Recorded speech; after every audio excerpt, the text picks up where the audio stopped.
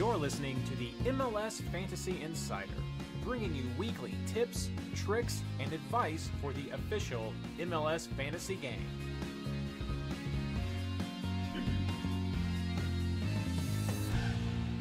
Actually, I got excited. Last time I was on the podcast, you weren't there. So I was like, man, it's just me and Reid.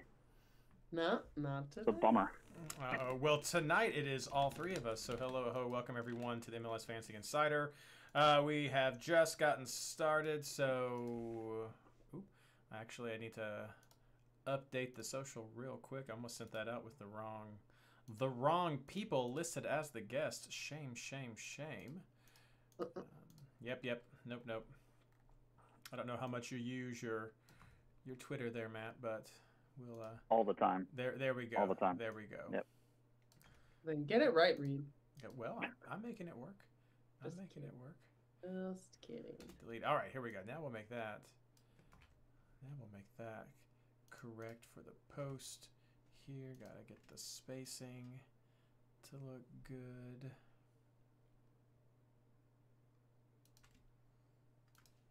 And there we go.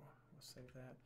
All right, so social media 1 is out. Social media 2 is out. They're on Twitter. Let me head over to unpin from profile. Head over to Reddit. Geez, I do that all the time now. Let me head over to Discord. Send out this little social reminder there. Round 5. This is what you came for, everyone, to see everything happening. That's right. To see how the podcast is made. This is how the pseudo-semi, not really professionals do it. Right there, but that does go there. And now I'll ping everyone in the general chat, and I'll get some frog emojis sent back at me. At everyone. Send now. I mean, I'm assuming that you're coming to this Discord. That's what the kind of stuff you're expecting to get when you get a ping like that. It's just what people do. Right.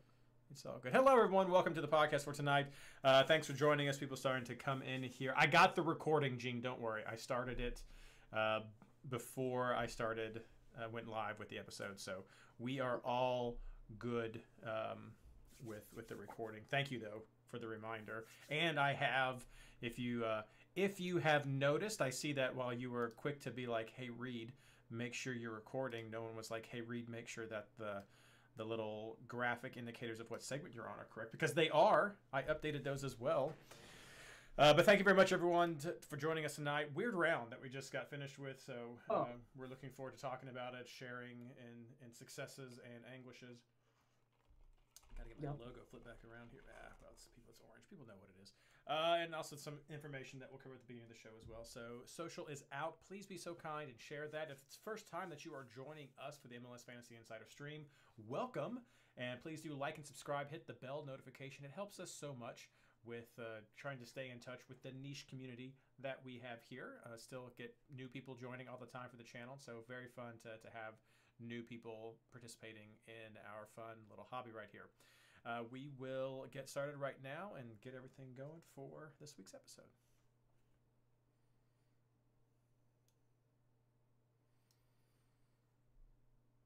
Hello and welcome to episode 7 of the MLS Fantasy Insider, our preview of round 5 of the 2024 MLS Fantasy season.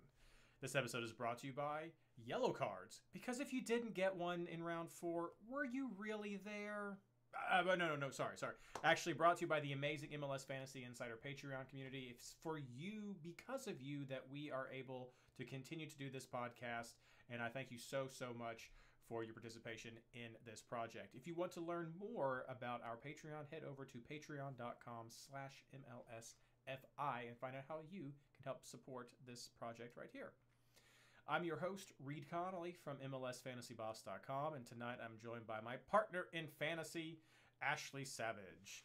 I'd also like to welcome our special guest and a familiar voice, Matt Wojteczko from the MLS Fantasy Boss Discord, one of our top players right there. How are you all doing tonight? I'm great. Happy to be back. Missed last week. Yeah, doing excellent. Thank you for having me. On a scale of 1 to 10, Matt, how much did I butcher your name? No, that was perfect. Yes. Oh, look at you. So Yeah. rarely get feedback like that on this podcast. Good job, which- Reid. Yeah. I mean, I know for a lot of people, it must annoy you that names are not butchered correctly, and I know that I get that. I totally understand that. But it's just like tradition at this point that we're not going to look it up. We're just going to kind of stumble through it and figure it out as we go along. It's just kind of part of the general charm. I guess, When Reid says it correctly, I think a lot of us find that unsettling. I know some things here and Yeah. there, and I listen to the games. I mean, it is what it is, but it's kind of a running joke at this point. So if that kind of thing bothers you, I'm sorry, but it is just kind of part of the show It's right all, now. It's all good. So this is your second time with us, Matt, is that right? It is, yeah. That's right. So you're able to join in our 10th year celebration as a returning guest here. I know when Christian mentioned that you want to be back on, I was like, heck yeah. Matt's done very well in the you're in the Experts League again this year, right? Mm-hmm. That's right. You're back in with us. Done very well there. One of the top scoring players that we have. So excited to have you here tonight to share your advice, especially after a really difficult and confusing round. So these things do happen. We'll definitely get to this. If you're in chat, go ahead and share how you did. But I want to start the top of the show with a discussion topic, with a disclaimer, or whatever you might want to call this. Ashley, Matt, feel free to add anything on at the end here, but this is going to be a quick pause for Reid to just, I don't know, it's not really a rant, it's just to recap some previous information that was very hot topic. It's a mini rant. I want to adjust your preface. It's a mini rant. However, it seems to be an FAQ, and I think, we definitely touched on this.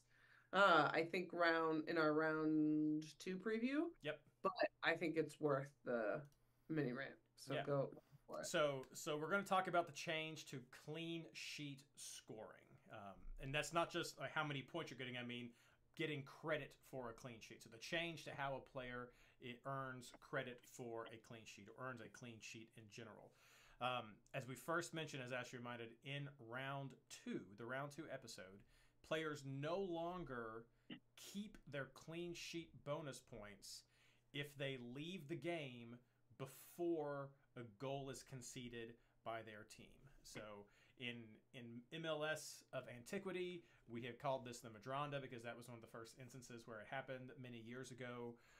In current time, the player who started all of their kerfuffle this week was Alex Roldan, who left the game for Seattle while they had not conceded, and then in the 87th minute, 87th, 88th minute, conceded off of the free kick, and Alex Roldan lost his clean sheet bonus points, and that sent everyone on Twitter into a flutter, because in the past that had not been how it worked. He would have kept his points since the goal had been conceded previously. And so I interacted with some people online as to why this happened. We mentioned this before, and so I thought it would be a good idea to just mention it again now that it's much more clear in our minds that this is what happened. So I don't know the exact reason for the change. Let me just be straight up about this. I am not involved in the scoring. I am not involved in the changes, as good friend Ryan of the show so very nicely pointed out on Twitter. However, we do have connections that have helped us get some information, though at this point it's all public knowledge because it's all out there. And so we've been able to just piece together what I think makes sense happened from that. So what do we know and what's led to the educated guess? One, in 2023, MLS changed its stat provider. And that's what we were able to confirm through the people that we know who work at MLS, that yes, this stat provider is providing stats for the fantasy game. So that's all that I don't know if that's even how public that is. It's not secret, but yes, this is the company that is now providing stats for the MLS game. And it's Sport Tech Solutions. It was all over the web back at the time. So Sport Tech Solutions in 2023 started providing stats for MLS. Previously, it had been Opta. We all know Opta. Sport Tech Solutions is not a new company. It's the same stat provider used by the Bundesliga and the Bundesliga fantasy game and several others, I'm sure, out there. But that's all that's important for this conversation. So Previously, I had been able to go online, and we have in the past, to figure out some of how these scoring definitions work, and we could find the definition that Opta has for an event. Now, when I looked for Sport Tech Solutions, I've not found where they publicly publish what their definitions are for their events. If someone does, I would love to see it, but they don't publish that. However, when you look into the FAQ of the Bundesliga fantasy game, they do have a definition in their game for what a clean sheet is and how it's defined. And it's defined like this. A clean sheet points will only be awarded to a player if the following two conditions are met. One, their team doesn't concede a goal in the entire match. Their team doesn't concede a goal in their entire match. And two, the player plays more than 61 minutes in the match, which that's similar for us. And while this is not a public definition for Sport Tech, I think this has to be it, because if you look at the Opta definition, it says a player or team who does not concede a goal for the full match. And with this Opta definition, it definitely gives you the ability to see, yeah, that could be a player or a team. And so if a player comes out, I can see how that definition allows that player to keep the clean sheet because it's a player or a team and they don't concede. But with what I believe to be the Sport Tech Solutions definition, where the first condition is their team doesn't concede, it takes the individual player out of it completely and makes it much more of a team condition. So MLS Fantasy is provided by a third-party provider. It's not run by the company. And we do know that that provider gets stats from MLS. It even says so in the terms and conditions that stats come from MLS and they're not liable for any kind of difference there. That's the final authority, is the stats they get from MLS. And so with the way the mapping works that we've discussed previously with some other stats that are no longer in the game, clean sheets is likely a one-to-one mapping that was happening. This is the new clean sheet data. It spits out the clean sheet data to the fantasy game. And it's just that overall, a general system-driven function that nobody necessarily thought to take a look at changed what the definition is. So clean sheets are still being spit to the stat server. The fantasy game is still pulling a clean sheet stat. It's just the company who keeps the clean sheet stat is no longer defining it the same way that Opta did. So I would imagine this was an unintended and an unknown, unrealized change going into this season. Could it have been intentional? Maybe. I don't know. I would have thought if it was intentional, we might have actually gotten some update about this. I think it was unintended. Would we have liked to have seen a better definition of what this was? Absolutely. I mean, something like what's in the Bundesliga game, I think would have been fantastic had it been in our rule set or our information set there.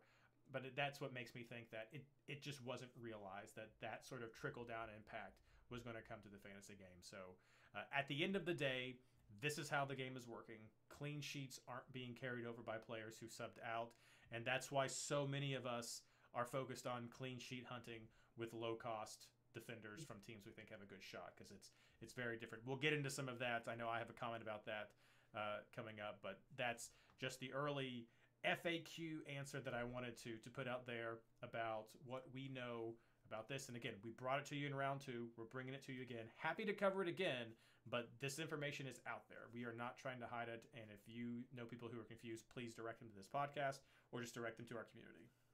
Matt, Ashley, anything else you guys want to add? Yeah, I just want to, like you said, we obviously have nothing to do with it, but to a certain extent, I don't want anyone to also like at Skylar. You know, the rule has changed. It would be impossible to correct for this season. We've oftentimes seen Fantasy MLS change something back the next season. So once we get more information about it, it's not that it will stay like that forever, but I think we need to get used to it. It's something that you shouldn't be getting mad about at this point, I think. But you know, for me it sucks. I'm pretty pissed about it, but I accepted it week 1, if that makes sense. Because I think there's something fun about that, right? Like it's kind of like getting a scratch ticket and then just winning another scratch ticket. Like, it's just, there's something rewarding to know that your guy got a clean sheet when everybody else didn't. And so, I'm bummed about it, but I think we just kind of gotta get over it at this point. I think it's just a quick word, like a minimal change. I don't think it's a major change. It is from the standpoint that we're used to it, but if you're looking at the rules of scoring and things like that, I mean, Skylar was one of the ones that told me, he was like, if they're not getting a clean sheet, if their team's not getting a clean sheet, then they don't even need to get a clean sheet. So that was kind of some of the rationale behind it, and I do get that. We're used to it, but I mean, I'm not super surprised that it wasn't really clarified, because a lot of the stuff, I mean, we could go round and round about a lot of the stuff that wasn't clarified earlier or before the season. But I mean, honestly, it is what it is, and the rules, and like you said, Ashley, it's not changing. So let's move on, y'all, and let's play, move on and play. Yep. That's right. I'll mourn the Madronda, but I'll also celebrate the loss of second assist. So we all have our preferences. That's right. Mourn the Madronda. It is what it is. So I hope everyone understands a little bit better with that. And again, happy to answer any questions that people have on Twitter or interact. But please do remember, yes, like all of us, we have some friends who can help us get some information that we're very thankful to have as friends of the show. But we are not part of MLS. We are not affiliated with MLS. We don't make these decisions.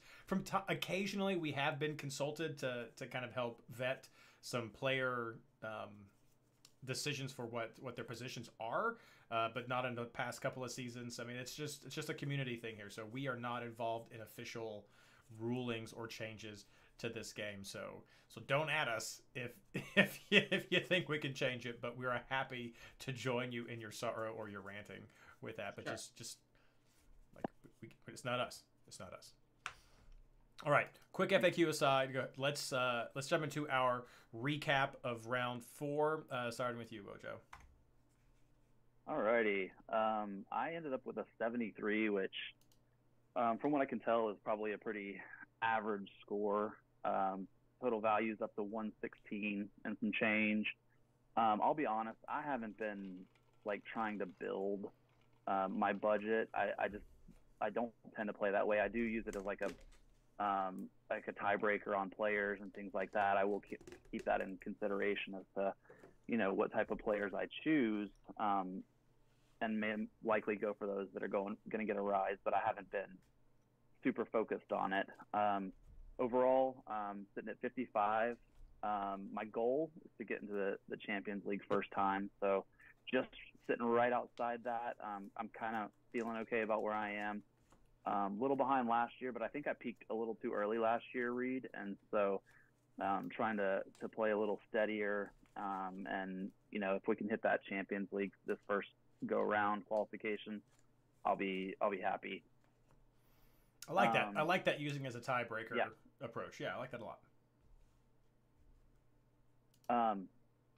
So some of the players that impressed, I know, Ashley, you had a couple of these, so I'm not going to go through all of them. But, man, I caught a couple of the games on Sunday. I caught the New England game and the Atlanta game.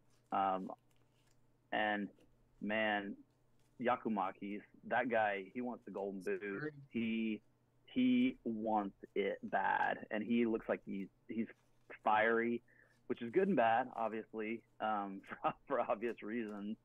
But I mean, he's a goal scorer, and he's going to be near the top throughout the season, especially if he can keep getting service. So he was one of the first ones that really stood out. Man, the Galaxy attack, it is.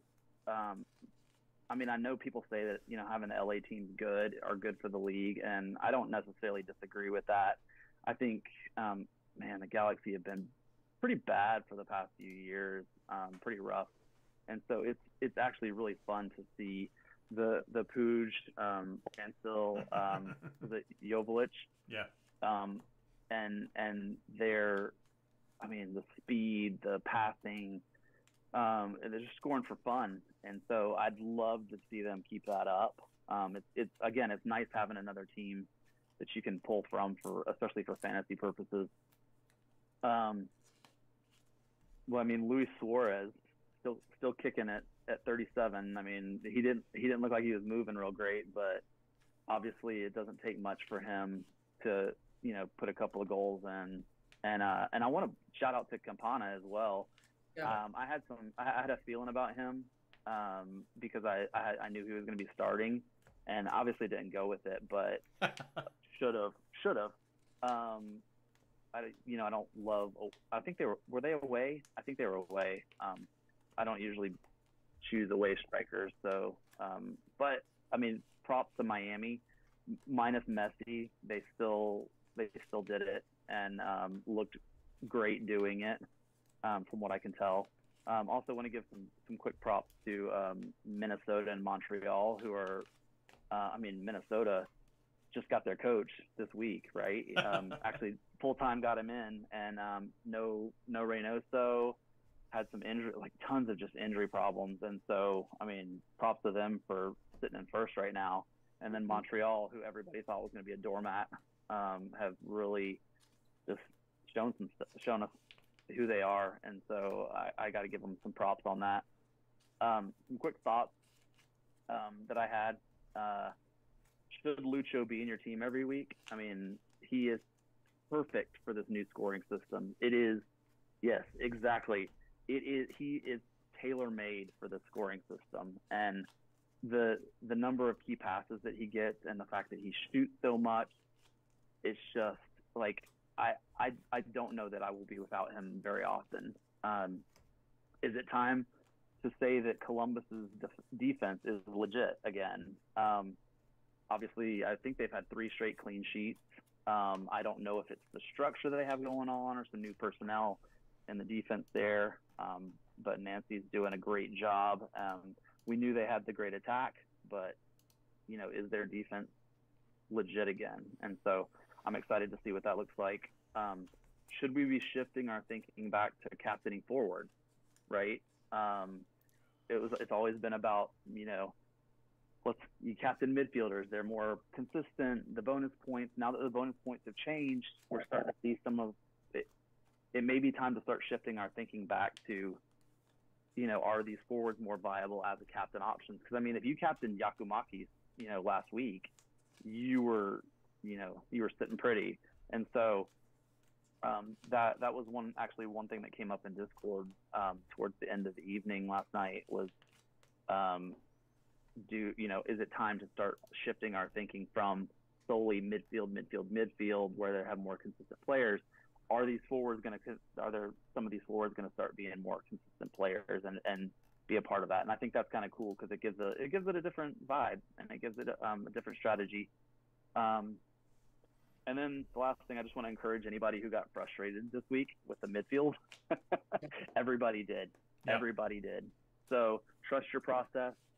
A lot of those guys, Heel, I don't know if Forsberg was away, but Heel, Puig, Almada, those were solid process plays. And so just stick with those plays and keep picking them. Yeah, fun fact, through the first 4 rounds, the best captain has always been a forward so far. If you look at the Dream Team, a forward has been the best captain option that you could have had. Yeah. Ashley. Yeah, I got a 73 as well. We tied, even though we didn't play each other. My total value is 118.9, and I want to preface it because I know, yet again, I'm moneybagging, but I am also not going for price rise. I do kind of the opposite of what you said, which is when I'm picking my team, if I pick a player that's on a down, I don't pick them. Like I can't think of a player yet, unless it's like, a must-own, but I'd have to go back and look. But I will not pick up someone that's on a weekly down, even if I love the matchup. And so that's been like a tiebreaker for me on the other end. And I kind of think that's why I'm where I am, if that makes sense. Like I'm always factoring it in, and I got lucky. Like there were a couple weeks where I only used a keeper scrub, or I only used like one defender scrub, if that makes sense. And so I did go hard the first 2, maybe 3 rounds to play cheaper players like on my bench, but with the intention of still getting points, right? And so I'm happy with my total value at the moment. I think I've just kind of figured out a lot to this system, if that makes sense. I'm sure next year I'll tank, but like, I don't. Reid made fun of me last year because he was like, "Oh well, I'm going for price build," but every week I wasn't, and it would still grow pretty well. So I still think if you've gone up 3 million a week, that's definitely good, like more than good. So yeah, we're still not at the point though with how expensive midfielders and strikers started. Like I'm still tinkering for price. You know what I mean? Like I'm definitely not past that point by any means. I just moved out of the Champions League. I just moved out to 51. I think you're right in front of me, aren't you? Yeah, I'm kind of the opposite of what you were explaining, where I never start hot. I start terrible, and I build and build, and I get into Champions League in the 3rd round or the 4th round. Every time we've had it, that's the only time I've ever gotten in. I don't do well keeping pace. I do well catching up. So this is a weird place for me to be in. I still lost half my head-to-heads this week. I lost my MLS Host Invitational first place. I gave it over to you. That's fine. Congratulations. But I'll keep it warm for you. Thank you so much. Generally, just like a lot of people will say, just kind of a shit week. Midfielders, especially, I totally agree with what you were talking about. Where, we've always come to rely on them, and yeah, well, Heel will pop a bad round with a 3 or something every so often, right? But to have everyone basically that were chalk picks for midfield not do well, I don't remember the last time I've seen that. I'm sure someone way more data driven than me can tell me, but I can't remember the last time I had Heel, Puj, Almada. I didn't pick up Lucho because he wasn't starting, but like all of these midfielders just do nothing. And so that was really frustrating for me. So, I'm done with it at this point. But generally, I think everyone did not do great, if that makes sense. Like, obviously someone did. But generally, like you said, 73, I feel okay. I'm just frustrated with how some stuff worked out. Some players who impressed me, I'm just going to echo the Gigi. Last year, he was kind of like hit or miss for me. I would try to get on when I thought he would hit, but there were so many games where he would miss, and he almost did. I literally had the game on and were leaving in the second half, and I said to my husband, Gigi's about to do the thing I always said never happens, which is you don't follow up a hat trick with a hat trick. Like, if I had a tagline under my face for this show, I kind of think, Reid, would you not say, I think that would be it. You never follow up a hat trick with a hat trick. But that man got a brace after a hat trick. And so I think that, he was this close to being the exception. But yeah, he's just looking great. But I also wanted to bring up, if you will, Cucho. Cucho's also still hitting. He had a goal and assist this week. He's producing. And so, I think that is definitely important to follow. I know he's on the road again this week. And there's a little bit, sorry, Tyler, always correcting me. Yakimakis did not have 2 goals. He had a goal and an assist. The point production is still there, is my point. But Cucho is definitely someone I think should be on your team most weeks. I'm pretty there to say every week he's definitely in my team again this week, but he is just really benefiting from these point productions, and he is contributing very well. Another close personal friend of the show via me, Brooks Lennon, coming in well this week. Obviously, the shutout helped, but Brooks is a guy. Do you know this story, Matt? No. Can I do a mini tangent, Reid? Sure. Like you're my dad, I have to ask permission. He was as for some reason at the end of the Sounders game last year in the stands, talking to someone as we were walking out, and I recognized him immediately and apologized for interrupting and asked if he would take a picture for me because I host an MLS fantasy podcast, and he, whether he knew it or not, is an exceptionally talented MLS fantasy player. And the guy laughed, and I took a picture with him and then immediately sent it to Reid and Blaine and talked about it for however long it's been since now. He was lovely. That's amazing. It was nice to see him getting on the assist. That as we get into this new era of defenders, not like the Madronda was ever really what any of us were picking defenders up for. It's nice to know that some of these defenders are staying consistent with assists, bonus points, those things as we continue to just try to clean sheet hunt. So it was nice that Atlanta did get the clean sheet, but Brooks impressed me with the 12 this week for sure.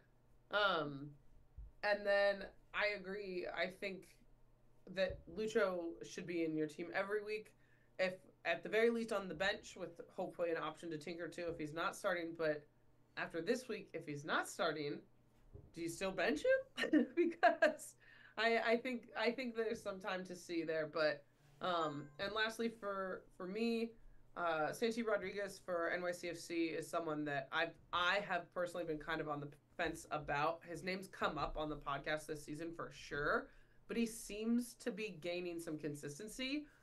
I don't know about NYCFC still. They're still a team that I can't quite get a good read on, and they've definitely had some good fantasy moments, and they've definitely had some average fantasy moments for this year so far. But he is someone that I'm starting to pay attention to matchup dependencies. So he stood out for me this week as well. My only thoughts for this week are there are a lot of big names out, and there are some teams with a lot of people out and some teams with no one out. And I think that looking through this reference, as Reid will get into later in the show, is really important when you're considering who to pick up this week because of the international call-ups. Yeah, thanks for that shout out. A couple of definitely good reminders right there. For myself, I scored 66 points, team value 116.3 now. So I think I went up like maybe almost four or five more. I can't remember exactly where I was. Might have been 5 million more this round.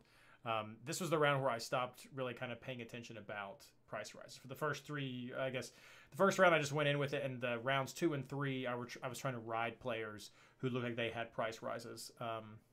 Maybe to a slight detriment to my overall rankings with that, but I was trying to build some of that budget. And so I think if you're in this one teens area, I had a couple of situations with some drafts where I was like 0.1, 0.2, 0.3 off from getting someone, but I think you're in this like 115 area by this point of the season. You're definitely doing very well with your value gain, so I feel pretty happy here.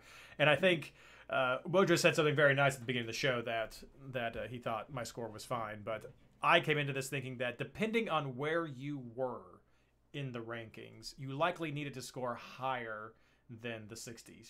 Needed to score probably at least in the 70s to stay even or make some small gains. I think I had a mixed bag with my head-to-heads with a 66. Again, lost one of them by 1 point, which is always tough. But I think if you scored, maybe the higher 60s is okay, but I think it was really the 70s is where you were kind of shooting for with this kind of mixed bag round to maybe not be disappointed in where you were. I fell some in the overall rankings, but again, depends on where you were in the rankings to begin with for how much impact this is going to have. So if you got 60s and got green arrows, congrats. Happy for you. Very, very happy for you. Minimal takeaways for me, especially since I had that big FAQ at the beginning. But yeah, echo the Santi Rodriguez comment. Excellent stats for this past round and some previous rounds. His on-set play, so that's good. Had several dangerous chances at home there at New York City. And shout out to Eli, who mentioned him during the show last week as well. So I didn't have him. He had 2.0 ownership. So if you did get him last week, congrats. That was a great differential. But I agree with Ashley that coming up at Cincinnati, at Miami, not sure about those matchups. Go home after that to, I believe, Sporting Kansas City. Maybe that's a bit more of a tempting one to look back at New York City. Whenever they're at home, always tempting for New York City.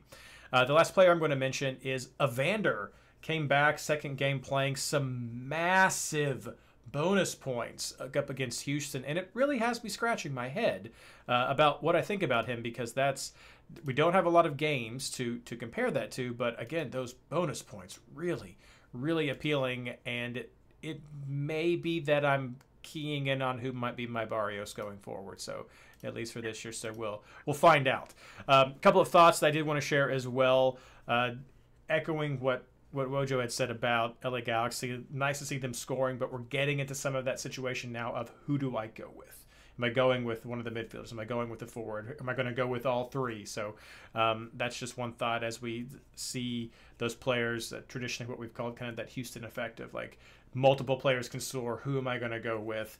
It's going to be part of that decision-making process each week. And then finally, wrapping up my thoughts with the defenders, only 4 clean sheets in round 4. And so very tough for clean sheet hunting. I mentioned that all the changes to defender bonus points and defender scoring has made clean sheet hunting pretty much the priority or the main focus of how we're picking defenders. If you look through who had the highest scores, it was obviously the players from those clean sheet teams who had the highest points. But there were a few others dusted in there, and those are the ones who got goals as well, which is not something you can predict, but it's the reason why I have gone back to favoring more center backs than I have my wing backs, because with the wing backs, I'm hoping for those assists, hoping for some of those attacking points. My center backs become a bit more targets for those set plays with maybe an increased chance of getting a goal. So that's my personal preference with center backs right now, but definitely an impact that we're seeing due to the changes in bonus points. All right, thank you guys so much for the recap. Thank you everyone for sharing your scores. We're going to get into our abbreviated housekeeping section for round 5 coming up right after this. Okay, here we go. Thanks everybody for letting me know about the levels. Got that taken care of. So turn that on. Switch to the league scores and housekeeping. Go over to that. How you doing, chat? How's everybody doing? Okay. Oh, Ashley taking care of chat. Good job. Good job. Yeah, Gene, you had 68 and drop from 54. Wait, from 45 to 2. That's not a drop. I have a feeling some numbers are being missed there. Okay. 72. There we go. I see it down there. Yeah, no. Yeah, I fell a decent bit myself where I was. So it's yeah, 60s, 70s. It was rough. It was rough this round. Let's get the social. Ashley, did you fall? Yeah. How far did you fall? Not much. Less than 10, I think. I think mine was 5. Yeah, I think I was 40 and fell to 51. Yeah, I went from 50 to 55. Yeah. Yeah. Thank God for Brooks Lennon. He seemed expensive. I almost dropped him. Okay, so social is out again. Again, please do share if you would be so kind. Always appreciate that as we continue through the podcast.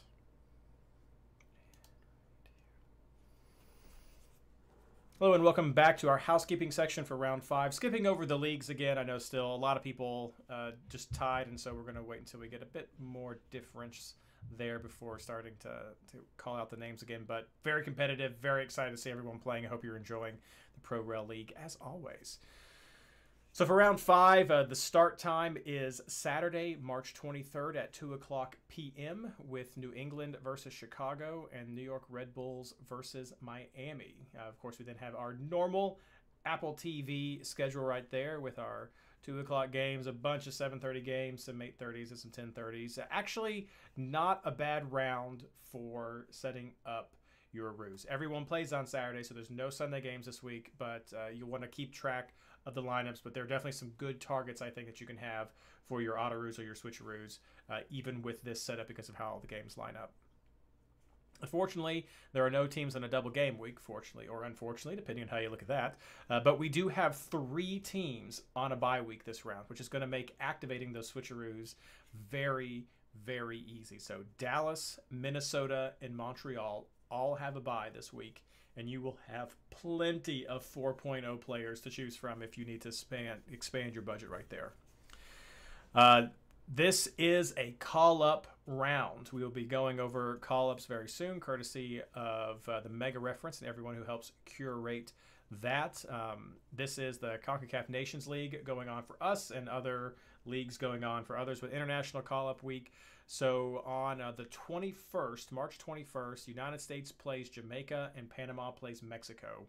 And then during our game week, on the 23rd, Canada plays Trinidad and Tobago, and then Costa Rica plays Honduras. So that's what's going on with CONCACAF at that time, with those players gone. Of course, other leagues are also playing, and I'll jump into that right now, talking about our suspensions and injuries. But want to do a quick shout out because I know, Ashley, you have some thoughts about this. Part of what we'll talk about are some of the discipline report that's going on. There were a crazy amount of cards issued during this round, and it just seemed crazy to me. Maybe this is not quite as far off of the norm, but there were 82-ish yellow cards issued in this last round. I believe 5 or 6 red cards, and at least one situation of a yellow to a red from getting 2 yellows. So this was, I mean, there were almost 90 cards issued during this round, and it was bonkers. And you had some thoughts, Ashley?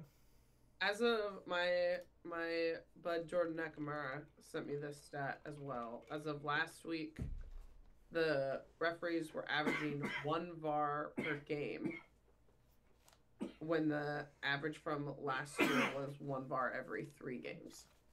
Excuse me. That's obscene. And just to add on to the cards, I mean, listen, at this point, paying attention to who's on yellow card. I mean, are we already at that point? Like, are we at yellow card warning watch yet? Are we? I mean, we're gonna catch it sooner than we ever have before. I mean, for some. Yeah, it's definitely something to pay attention to. Have they gotten one in the previous weeks? And if they have, then I think you have to expect that this is probably going to continue. So there's no indications that MLS is going to pay anytime soon.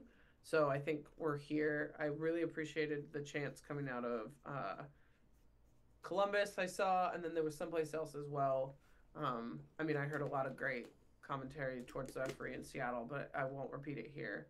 And I think, you just need to expect a yellow card or 2 here or there. And I think paying attention to players who've gotten some consistently already is a good indicator for that.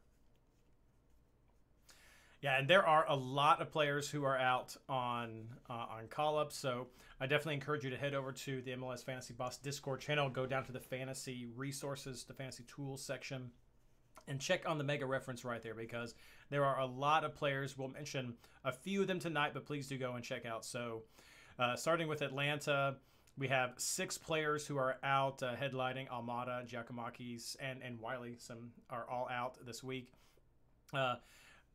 Austin has 2 players out. Cascante, probably the biggest name right there. Chicago has a couple of out. Shaqiri, definitely a big miss right there. Cincinnati has Robinson, his one player out. Chicago has 2. Cincinnati only has 1 player out, and that is Robinson. Colorado is missing 2 players, but you're probably not looking at Colorado. Sorry, Matt. Columbus has 5 players out there, including their starting goalkeeper, and that has been something that I was looking at very closely with these call-ups, is if the starting goalkeeper was out. While that does give you a good opportunity for a keeperoo, maybe some extra little value gains right there, a risk in my mind for losing fantasy points instead of that gain. So I've been very aware of who had a starting keeper out. A couple of players out for Charlotte, not super impactful. 4 players out for DCU, including Herrera. 2 players out for Dallas, Frazier and Norris. Houston is missing 2 players as well, including Valdez. Nobody out for LA Galaxy, so good there. LAFC is missing 2 players, Campos and Ordaz. Campos, a big one we'll talk about coming up. Miami is missing 4 players with Calendar, Gomez, Redondo, and Ruiz. Also, of course, dealing with the Messi injury right there to keep an eye on. Minnesota is missing 5 players. Boxall, Laud, Pukki, Rosales, and St. Clair. So another starting keeper right there. Montreal is not playing this round, so they're in Minnesota's also not playing, so not a big one to keep up with. But those players are playing internationals. Keep an eye on them for potential injuries right there. Montreal, Piet, Waterman, Sirio, Chionair are all missing right there. Campbell. Nashville, Godoy and Schaffelberg are both missing, so 2 players there. The Revolution missing 3 players. New York City is missing 3 players as well. New York Red Bulls missing 6 players, including Coronel, starting goalkeeper, Forsberg, and Tolkien. So some key absences right there. Orlando is missing 6 players as well, including Galese and Maguire. And now Torres has been added, so Tyler updating the mega reference as we go. So 7 players out for Orlando, including Torres. Philadelphia missing 8 players, including Blake, starting keeper, Gazdag, Lowe, Martinez. So a lot of absences there. Portland missing 3, including Miller and Crepeau. Again, another keeper. RSL missing 2 players, including Luna. San Jose Earthquakes missing 4 players, including Ocha. Seattle, nobody. Good job, Ashley. We made it through there. Sporting Kansas City is missing 1. Vargas. St. Louis, nobody. Good job, guys. Toronto is missing Flores, and Vancouver missing 2 players, including Picolet. So I know there's a lot just ran through it to try to give some of the highlights. Head over to the mega reference to check out not just the call-ups by team. You can check out the call-ups by country. You can check out the call-ups by federation. So it's all split right there. And of course, we'll wrap up with a quick mention about the injuries and suspensions as we teased a second ago. Notable returns, we have Rodriguez for DCU, makes a return after a long recovery from an ACL. DeRusi and Rusnak returned as subs last week for Austin and Seattle. And then Reynoso makes his first appearance in that game, but again, on a bye this week. So, but good to see him back for that production. No one on yellow card suspension yet. No big names on yellow card watch, but we are definitely working towards that number quicker than usual. We do have some players who are out on red card suspensions, though. So some of the notable names there, Raheem Edwards. I got some names mixed up. Raheem Edwards, Pedro Santos. There we go. Got those. Probably the biggest names right there. But we also have Josh Atencio. We have Daniel Edelman, we have Keaton Parks, and we have Martin Caceres. So those are the 6 players who are out because of the crazy number of cards that we got in this last week. Injuries, Vargas is out with a lower leg injury. Capetti is out with hamstring. Messi, of course, has his calf injury. Kilmarnock is out with a hamstring injury, and JFR has a non-contact injury, whatever that means. And then Lowen is out for 2 weeks as well. So a few key names who had injuries, a few many key names out on call-ups this week, and that is just going to make the hashtag because MLS effect even more so for this round. So some of these players who were scoring this last round who you've never heard of might be players to look at again who might have opportunities to score, because this is going to be one of those bananas rounds where you're going to want to definitely buckle up, because we're going to be in for a wild ride. Matt, Ashley, anything else you want to add before we move on to our player picks? Just lineups. Make sure you're paying attention. I think this is going to be one of those weeks where I think a tinker could be a good thing, if that makes sense. Like if you're still looking to price rise, there's going to be players that are playing that will be good bench spots, right? Some 4.0 defenders, some cheaper midfielders if you're trying to save money, and go a little more expensive or chalkier with your starters. I think that this is a week to look for that. But I also hesitate to say avoid that team's got no one tinker, because that almost always ends in madness. But I think there's some great benefits to be had financially for some of the people that are gone. But just keeping in mind who is good and still here, if that makes sense. So that's very fair. All right. Well, thank you so much. And Matt, anything to add? I was just going to say, the opportunity to get some cheaper players in to maybe enable some of the more expensive players if you're still dealing with budget issues, or I mean, like you said, Ashley, we're not all quite at that point where we can just pick whoever we want, and so I think some of these bench guys that are getting starts over this weekend will be helpful in a lot of circumstances. Excellent. Well, thank you so much, everyone, for sharing that. And we, of course, will be coming up with who we do think is worth taking a look at for round 5 right after this. I hesitate to even say this, but do you guys know how cheap Crepeau's backup is? Who's his backup? Pantomis? Is it Pantomis? Yeah. Is he 5? Is he 5? 4.9. 4.9. Okay, that's not bad. Crazy cheap. I say pecan, Patrick. That's what I say. So, I say guys, I say pecan. I say picolé. So I said Piet correctly. I mean, can we get that one? Yeah.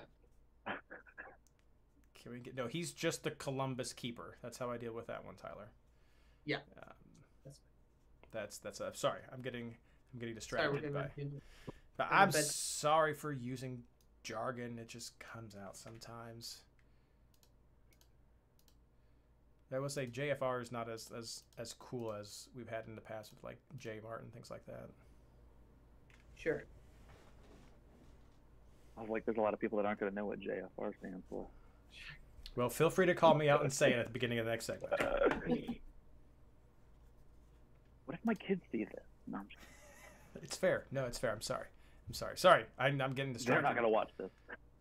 Let's see here. Social media.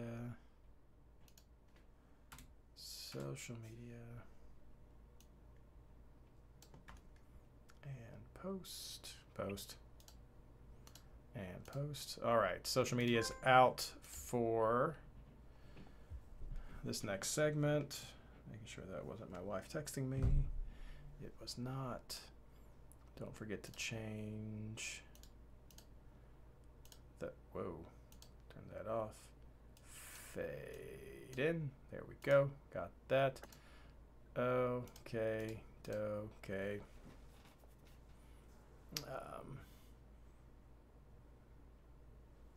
I like that. Patrick. Okay, here we go. Hello and welcome back to our final segment where we're talking about the players who we are targeting going into round 5. Starting out as always with keepers and defenders. Matt, who do you like? Man, targeting doing a lot of heavy lifting in these scenarios here, Reid. Ashley, you were touching on. Actually, both of you were talking about some of the international call-ups, and as I was looking through the matchups, I'm like, ooh, that'd be a great matchup. Oh no, so-and-so's going to be gone. Oh, that'd be a great matchup. Oh no, they're not going to have any of their defense. So it was quite challenging. Because of the new scoring system, I've just been going cheap AF, man, on keepers. Trying to choose maybe a home keeper with a decent matchup. And then since we have several cheaper ones this week, I try to run a keeper if I can. I was able to the last couple of weeks, but it's not always possible depending on your budget. And so some of the thoughts I had were for keeper. I actually thought about the Miami backup keeper. I mean, somebody correct me if I'm wrong, but is that Dos Santos? Is he the backup keeper, or is it doesn't matter because he's 5 and the other guy's 4, so that's even better. So I just think Miami's good. I think they'll show up. I don't like any of the earlier games for clean sheets really, but if you want to run a keeper route with the current Apple TV schedule, you probably either have to go with an early game and then like a 7:30 game, or you go with a 7:30 game on your bench and then you go with one of the later ones. And I honestly don't love the later ones either for clean sheets. So a couple of the thoughts I had were take maybe the Miami keeper and then roll that into the Toronto keeper, Gavron, or somebody like Bush from Columbus. I really do like Columbus's defense, even if it's away. It makes me a little nervous with them being on the road, but God, they've been so solid. But do they get a fourth in a row? You know, four clean sheets in a row is tough, and so what are the odds there? And so, but he's 5, so it's pretty cheap. I don't know how Atlanta's going to score. I mean, I'm a fan, but without Almada, without Yakumakis, I just Saba and Silva on the wings they're solid players, but they're just not the same caliber. I don't know who's going to back them up. They've got Lennon, but he can only do so much from right back. And so, anyway, all that to say, I feel solid about Toronto. I think Toronto Atlanta is going to be a tight game anyway. I think it would be even with Almada and Yakumakis, but without them, I think Toronto defense, who've been surprisingly good, could be good options. Either for a bench play, rolling into a late one. I'm not sure who I like in the late games. I'm a fan of Houston's defense too. They're away, so that's not always the best either. But they got the clean sheet last week, and they're solid. LAFC could do it. I don't know. So I mean, there's a bunch of cheap ones later. I think we were just now talking about Pantamis from Portland. You could go with a late keeper, or I even wrote down who's the backup Union keeper. He's super cheap. Oh yeah, yeah. I mean, again, away, but I don't like any. The home matchups aren't any better than the away matchups in my mind this week, and so just go cheap. Just take some punts on some. Yeah. Again, the Toronto game is a fairly cheap home guy, home keeper, and then build something around it and just guess. I don't know. That's the best I got. I threw out some of the teams that I like for defenders too. Again, I'm just taking cheap defenders as well. I'm not really. I mean, aside from Lennon last week, I'm not really. I don't love a lot of even the attacking defenders are expensive. Gressel's too expensive. Alba's too expensive for me. I'm just cheap with the defenders lately, and I just don't think the ROI is there for the points. Honestly, agreed. You're not getting interceptions. You're not getting clear. You might be getting. Are you getting clearances still? You're not getting interceptions. You're not getting block. I can't remember what it is, but you get the idea. You're not getting as many of the categories as you used to, so you're not getting the floor that you would. Where you're clean sheet hunting with cheap guys. So Toronto, Columbus, Cincinnati. I do like Cincinnati. A lot of the guys are a little more expensive, but if Keller starts, he might be a nice one. Yeah. Some of the Cincinnati players. I'd love to have Celentano, but I just don't think I'm going to pay 7 for a keeper. So that's kind of where I am. I know that's super, super vague as far as player picks, but don't spend that much time on your defense, y'all. Build your attack, build your forwards, and fill in that defense with just some cheap stacks or something like that. Ashley. Yeah, I like everything that Matt said, and I have one small exception, which is, I'm going to preface this by saying that it didn't pan out. But with Messi out, Gressel was playing as a striker, like as a winger, striker, front three player. And again, there wasn't point production from it this week. But if he's there again, that is a player that I will tinker into my lineup because I think I'm paying a defender price for a midfielder. I mean, I'm kind of paying a midfielder price for a defender, if that makes sense. But that's definitely someone I'm considering. I really enjoyed your breakdown, Matt. I'm gonna throw some numbers at some of these games too. The backup Miami keeper is 5. The backup Revolution keeper is 5. Those are 2 early kickoff games if you're going for a keeperoo. And the reason I'm kind of pushing that is if you're still trying to price rise, having 2 keepers play will help you do that unless your bench points hit like crazy, if that makes sense, right? So I think this is a week where you could definitely get 2 starting keepers in your team for a price rise. But obviously take the points if the bench keeper hits. But the Columbus backup keeper at Charlotte, that's a 5 million keeper. Orlando backup keeper at home against Austin, not a great looking Austin team so far this year. That's a 5.0 keeper. I have Gavron, the Toronto keeper, in my team right now. I agree with you about Atlanta. Atlanta can definitely surprise us. Atlanta's a team I don't often count out, even with the players that they're missing. But Toronto has been sneaky decent at defense this year, which is not something I've said in a really long time. Also, Berkey's staying home for St. Louis, not quite in the same form he was at the end of last season, but they're playing at home against DC. He's expensive, but I think that's a decent shout. And then, like we said, both Portland and Philadelphia in that late game will have backup keepers, both of whom are 4.9, which is incredibly cheap. Philly's missing a lot of players.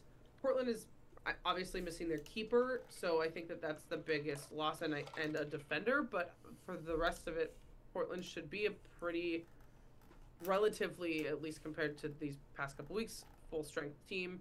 So that's something to consider as well.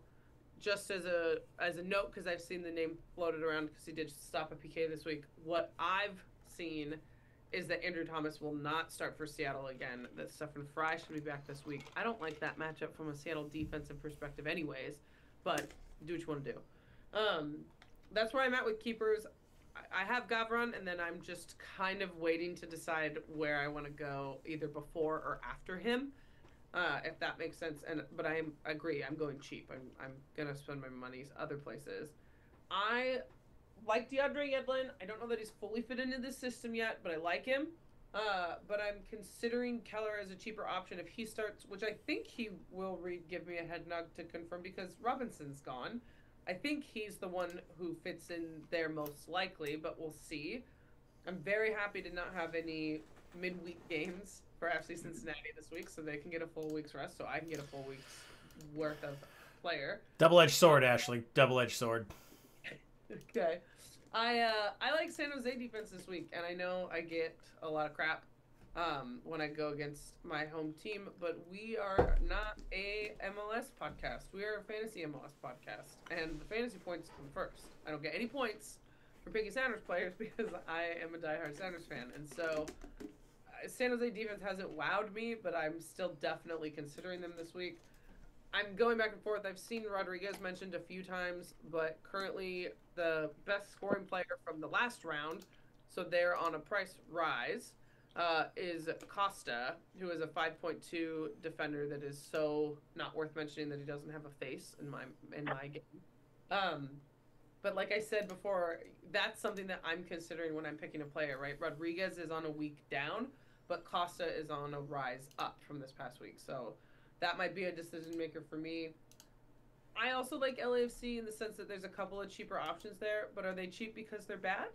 Question mark.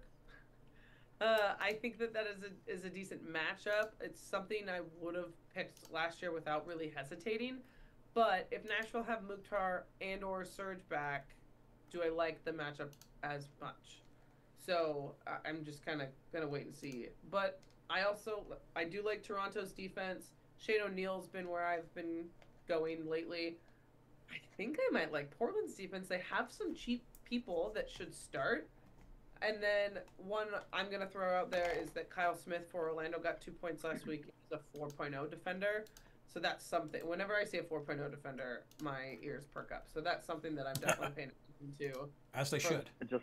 And just so you know, Ashley, Kyle Smith played defensive midfield for Orlando this past week because they were missing their defensive midfielders, so he was actually playing the sixth.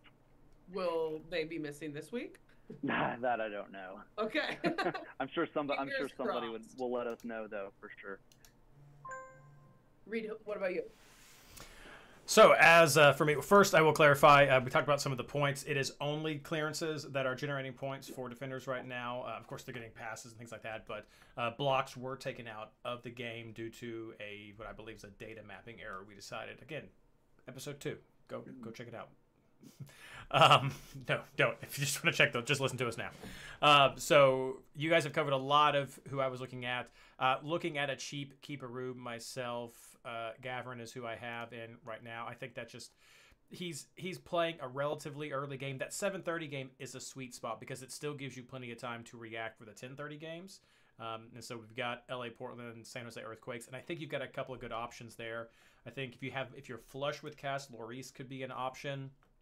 Not 100% necessarily on Nashville scoring chops right now, so potentially could go with him, though LA is missing some defense.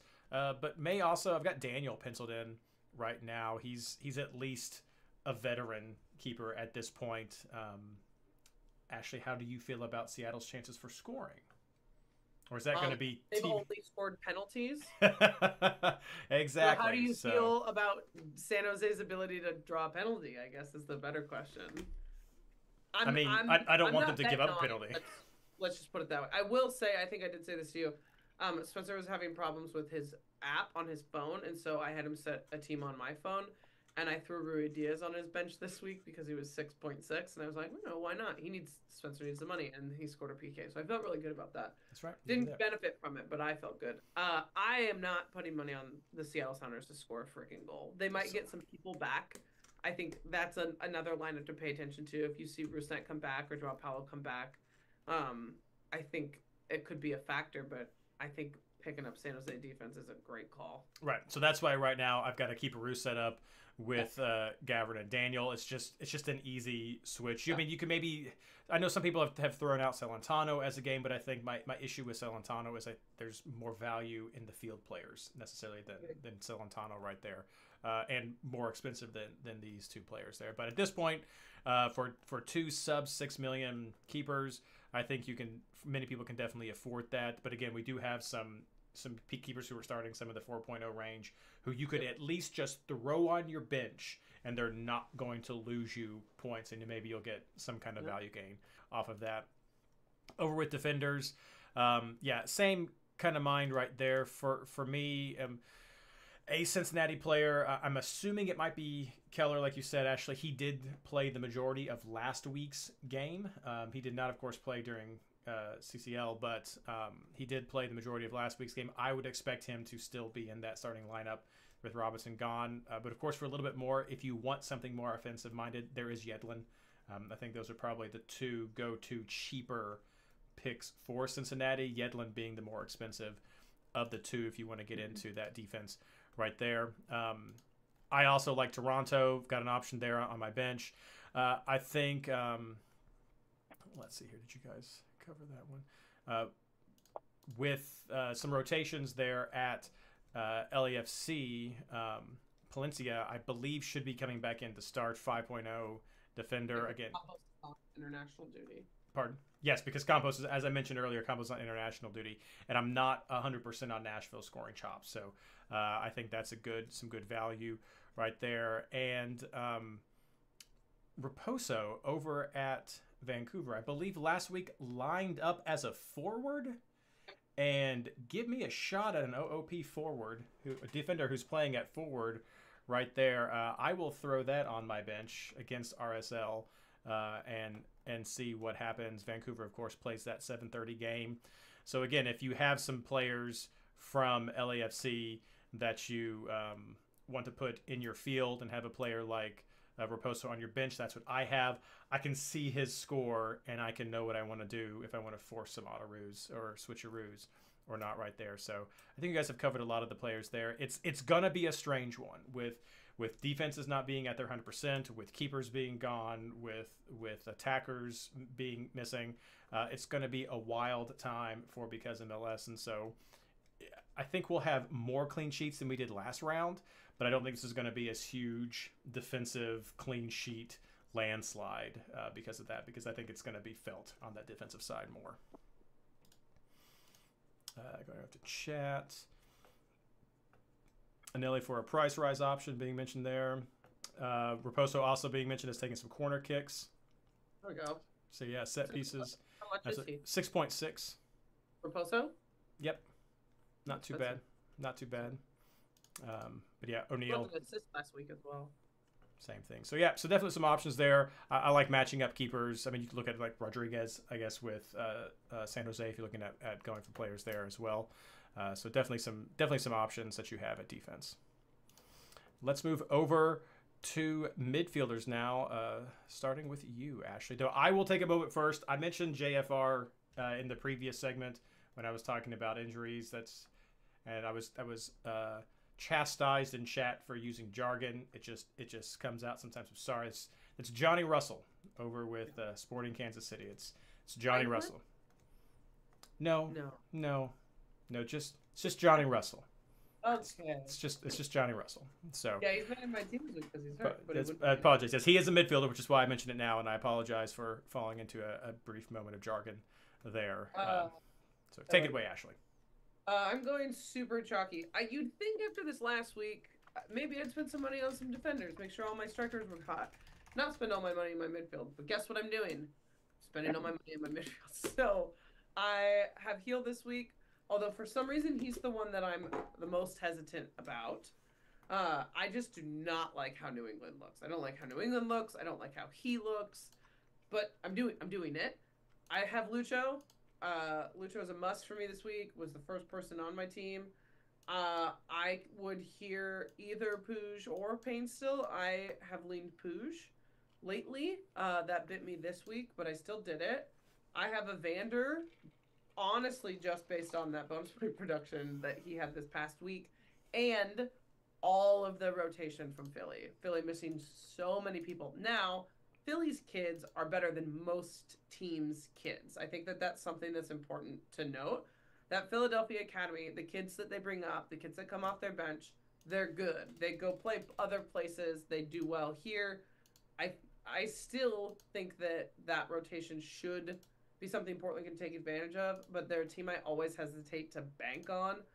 But still, Evander made it into my lineup, and then I'm really doing the double dirty and going Espinoza, who hasn't fully popped yet this season, but I just think that the current state of the Seattle Sounders and a home match is something that is worth betting against, as hard as that is for me. Now, that would be my first tinker out because I turn into a little bit of a homer when I'm trying to save money.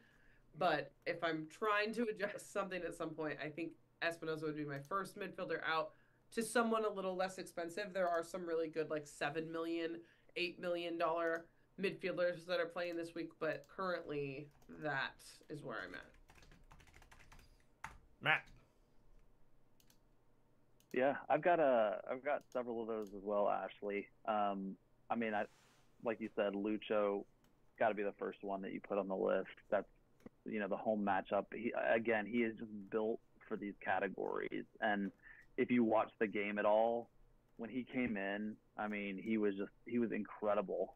I also have Heel, but I will say,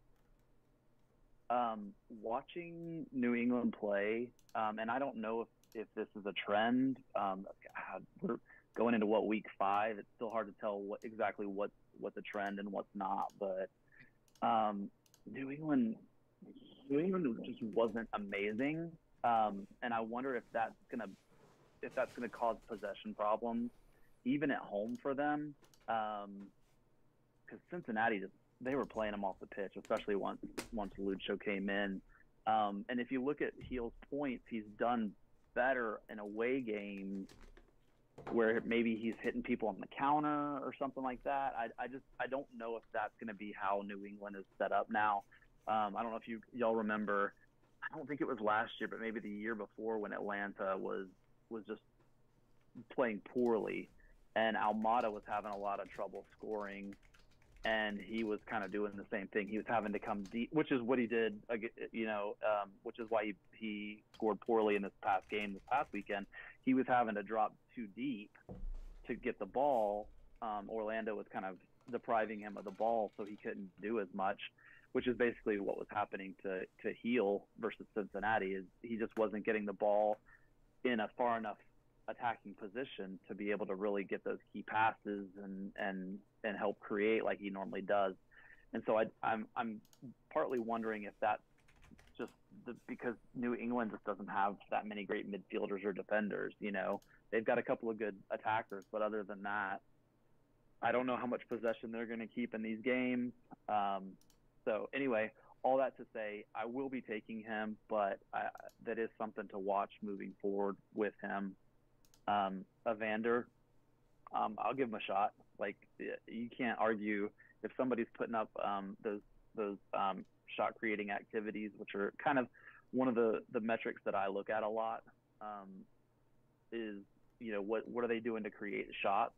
Yeah. Because I think that's where a lot of the key passes are coming from, those type of activities. And so, I mean, Evander just has been blowing it out of the water the last couple of weeks, and so I think it's a decent matchup. I do want to throw out that Philly is got a lot of its defenders still there. I believe Elliott and Glesnes are still there, if I'm not mistaken. Wagner. So they've got most of their defenders still. Martinez being gone will obviously make a difference. Not having Blake will make a difference. Not having Gazdag in the attack will make a difference. But they still have Ura and Carranza. I think if Carranza's healthy, I think he played. So anyway, not going to be a super easy matchup, but I'm just going to go with the production of the last couple of games that Vander's had. Gald is going to be my fourth one probably. He may get overlooked a little bit because he hasn't really done that much, but I really like that matchup. I think RSL is going to struggle a little bit, and Vancouver's just too good not to do well eventually. Eventually they're going to turn a corner. And so I'm kind of hoping that it's going to be this week. And I think Gall is built for these new categories these new scoring categories that we have. I mean, he likes to shoot. He's always playmaking and stuff like that. And so I think that's where I'm going to go with the fourth one. And then my fifth mid, I would love to have like a Puig Paintsill type, and I may eventually, but to get who I want in my lineup, Ashley, I'm doing like a little bit of a cheaper mid for that spot. So that'll be the first one to either get scrubbed or to maybe upgrade depending on what's happening with my bench in the earlier game. So right now I have I've thrown a couple of names around. There were some that were in Discord earlier. Ojeda from Orlando is one that got mentioned. 25 key passes in 4 games, and they weren't even 4 full games for him. And so if he can start shooting a little bit, Torres is out, so he's likely going to be taking some I know Ladero's still there, but he's still going to be taking some free kicks and be involved. And they're due, right? I mean, they got to be home to Austin. Can I throw 2 cheap midfielders out that I forgot about they're road, but while we're kind of shitting on New England, Kellen Acosta's on a price rise at 6.7, and Herbers, who has been a lot of people's bench price rise, is still only 7 mil and has risen 500,000 every week.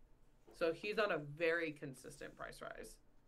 And again, it's a road team, but they're going to New England, and so if you're looking for cheap midfielders, those are 2 names. I don't know that Kellen Acosta is going to play the whole game, but those are some great value midfielders. Yeah, that's definitely, and they're in that 7 range, and Morgan's another one with Forsberg out. Maybe he gets and Tolkien, right?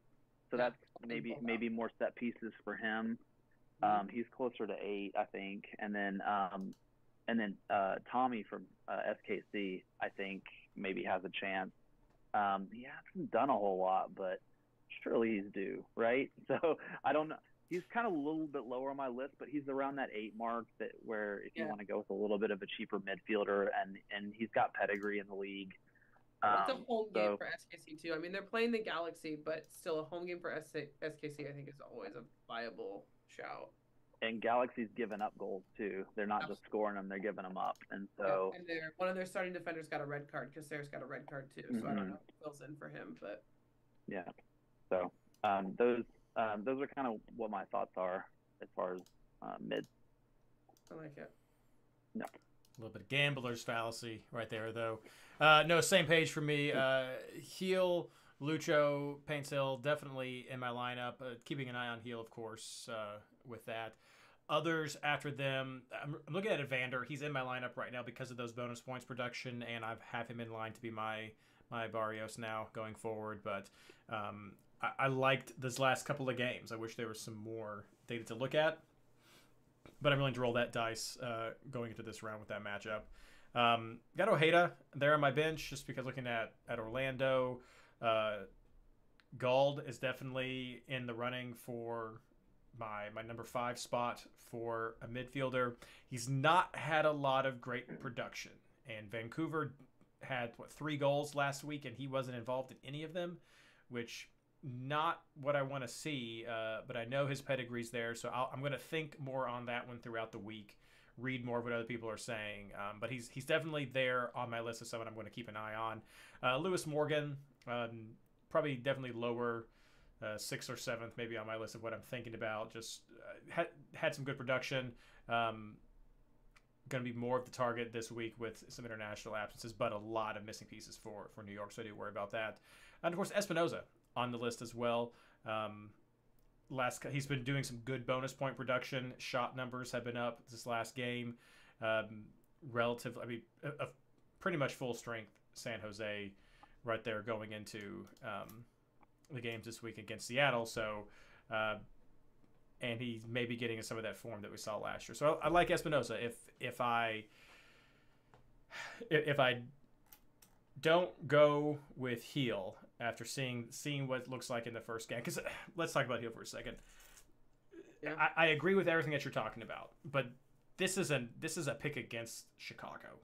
Is That's what true. It is. I mean, they've done okay sometimes with defense, but not been great with defense. Missing key player there with Shaqiri, and so I know both teams are going to be missing some players, but this is mostly a pick against Chicago when we're looking at Heel. Heel had an off week this week, sure. But in the previous 3 weeks, he had a goal in 2 of those 3 games, and then he racked up 5 bonus points without a goal in the week he didn't score. Do you know what I mean? So, like, I'm not trying to quickly fade him, but this last round was so poor that it gave me pause. But I feel like that's what he's done the last, I'd say 2 full seasons, is like he'll drop a 3, maybe a 4, and then we're all like, oh, is he losing it? And then he doesn't, you know?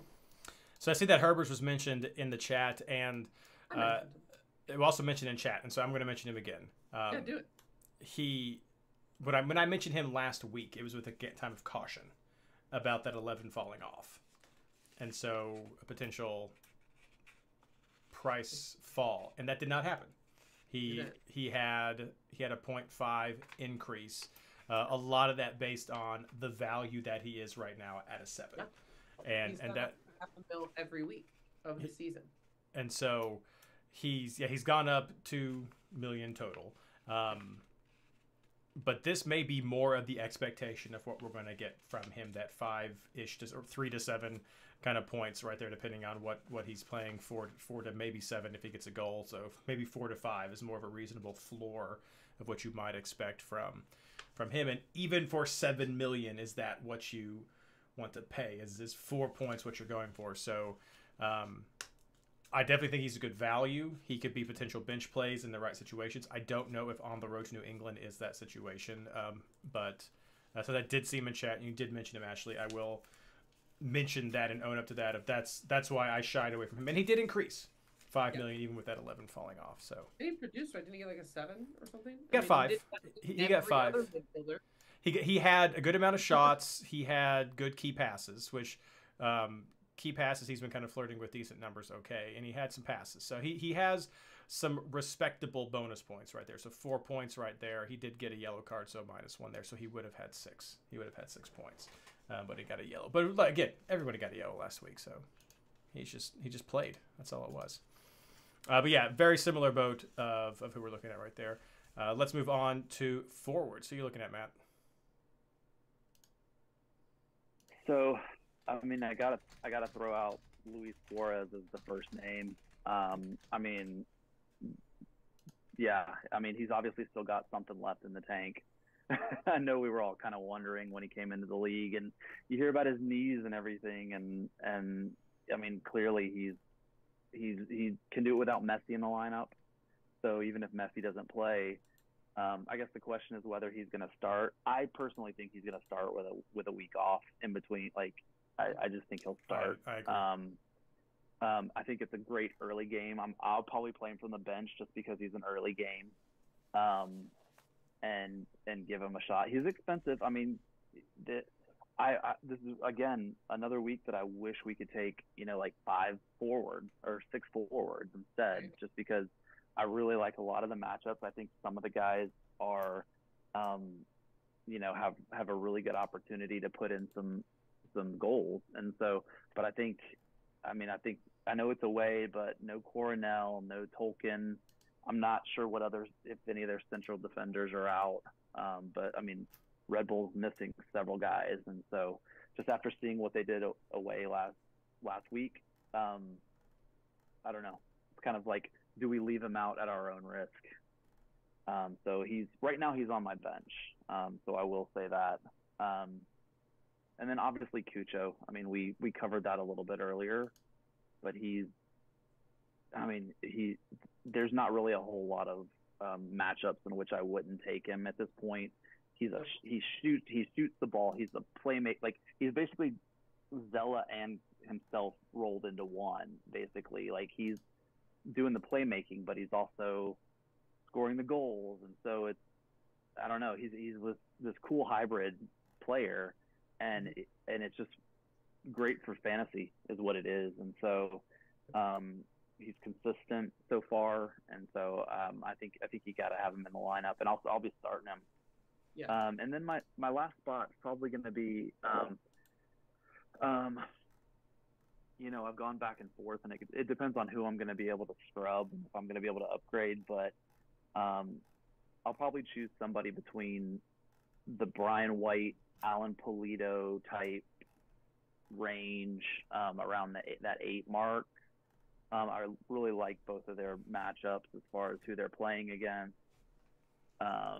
Belonga, if I can fit him in, maybe as that spot, just depending on who I'm end up able to scrub. I might scrub a mid and then just use that money and upgrade White to Belonga for the late game, because I think he's due, honestly. Surely they're not going to be that bad. We'll see in a few weeks if I'm right or not. But I just think they're too good. I think Belonga's too good a player. I think he's got a good floor. And so those are the type of players that I'm looking at for that 3rd spot. I also wanted to throw out a couple. I think the Italians from Toronto might be good shots, good punts against Atlanta, especially Insigne. And then João Klaus, I'll throw that out there against DC. Had some decent bonus points this past week, and so while I'm not all in on St. Louis because Lewin is out, he's a cheaper option. He's like 7, and so if you're looking for some budget, that's a good way to do it. Ashley. And don't be afraid to captain. That's the next section. Don't be afraid.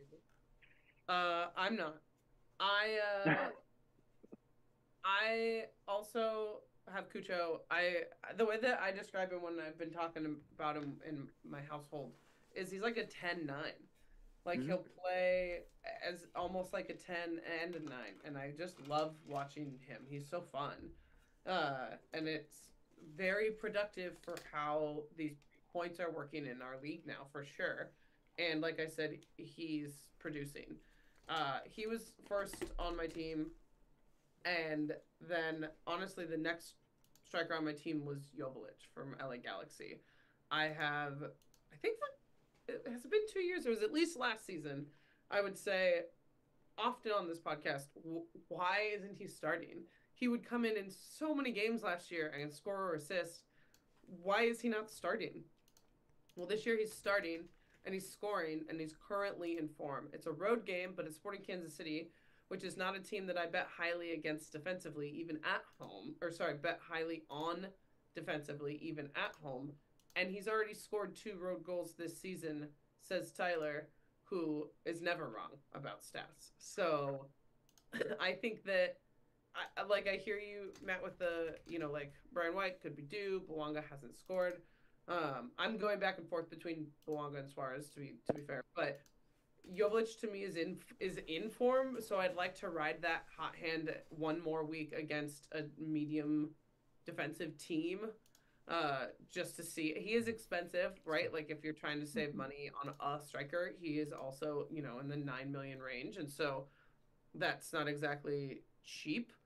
But I think that he's definitely someone worth paying attention to. And then I absolutely agree about Luis Suarez. Sorry, Jovic is 10. I was the first person to say, I want to see how he does. And I think the first 2 rounds, I was like, not making that much of an impact. Not really doing much. Not like how Messi doesn't move around, but like Suarez, he just wasn't really doing much. He has turned it on. I almost feel like he's punking everyone, not just in MLS, but in the world, with all of his talk about his knees and all the shots. And he has 3 games really, because it was the first round, which was 2 games, and then the next game, just kind of like nothing. And then now he's just clicked, and it is working, and he gets it. And so I agree that is something that to me, it's a little unfortunate that game's so early, because I'd like to see other lineups before I decide if I want Suarez, if that makes sense. But for me, I'm going back and forth between Bouanga and he, and they're 2 completely different ends of the timeline. So I'm not sure where I'll land. I like them both. I will never bet against Denis Bouanga. Not now, not never. I think that at home against Nashville is a great shout for him. It's just a later game, if that makes sense. And so I don't know if I'll end up getting there before I throw another striker on my team. So it also feels weird to bench a striker, but that's where I'm at. I can't play all 3. It just doesn't feel right. So those are who I'm looking at. I think there's a lot of other good options, but those 4 names are where I'm at right now.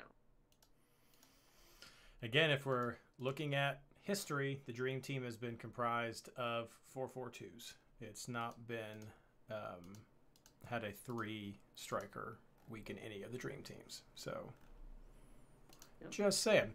Now, you guys have named off almost everybody. I would say. I mean, Jovic hard to pass up with that consistency right there. The only one that I would add to that is probably Boupinza, from who you've talked about. Minutes managed the last couple of rounds because of the Champions Cup games. I'd like to see what he looks like coming back, getting more time than he has before with Lucho right there. But yeah, Bouanga, Suarez, Boupinza, Cucho, the only one for sure in my lineup right now. Also, I guess there's some questions again. We've talked a lot about New England today and some of the general questions that we have about them, but they've got a forward who's been getting some key passes, been getting some shots. Thomas Chancalay, he's not been getting goals, and that's the bad thing about him. But he's going up against Chicago, and so I mean he got 13 key passes against Atlanta, 8 against Cincinnati, 7. He's had at least 5 shots in each of the games that he's had so far. So definitely a risk, but a name that I wanted to throw out there, since it could be someone that's on your bench and you take a flyer and just see what happens against Chicago. And in his favor as well, he's hit the crossbar twice in 2 straight games. So like he's getting in good positions, and he's super active. So I agree, Reid. That's a nice another. I believe he's below 8. So that's still a nice punt, especially for like a bench early game. Yeah. That's a nice job. Can I throw out from chat here that Tyler's saying that both Boupinza and Bouanga are not leaving on international duty because Gabon hasn't released a roster yet, or we don't see one yet at least, and they both play for them. So just put a pin in both those names just in case. Watch 2024.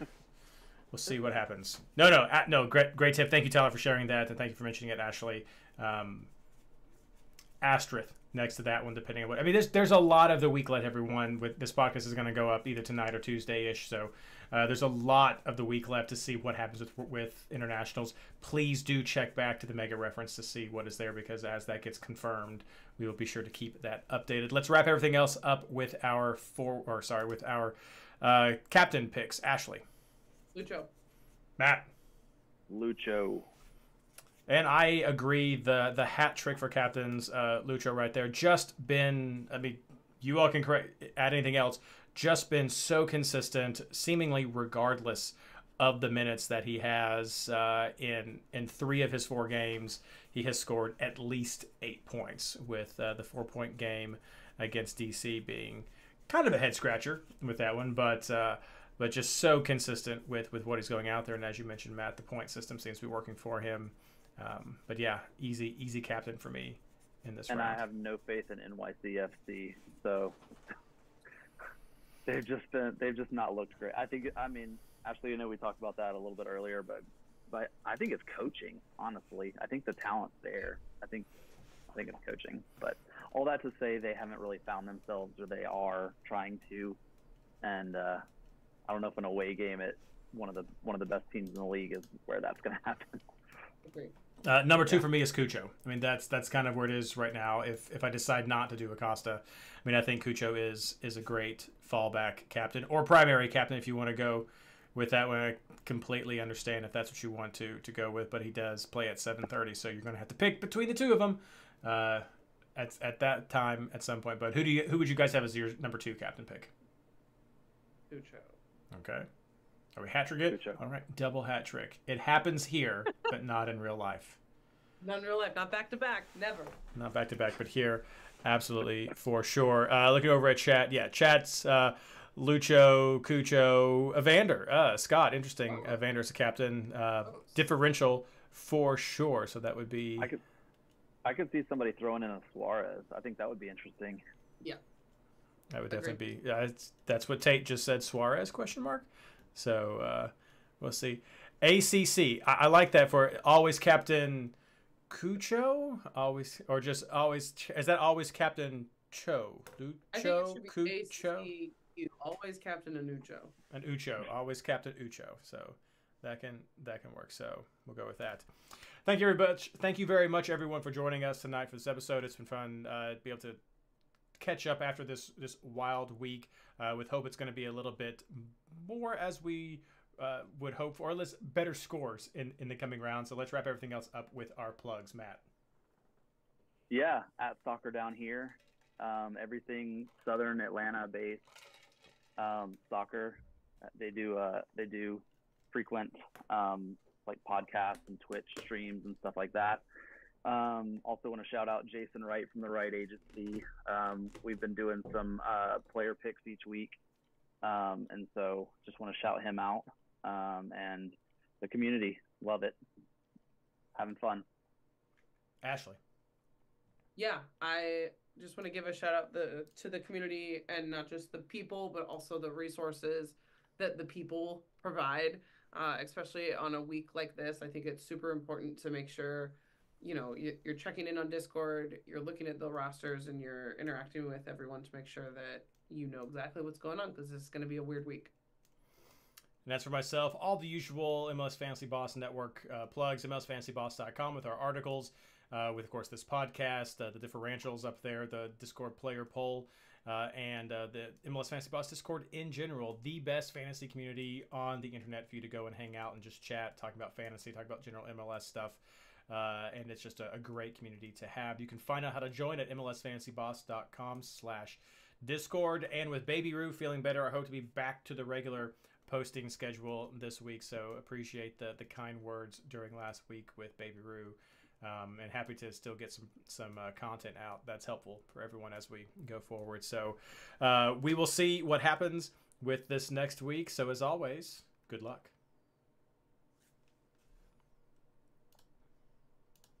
I'm glad he's doing better.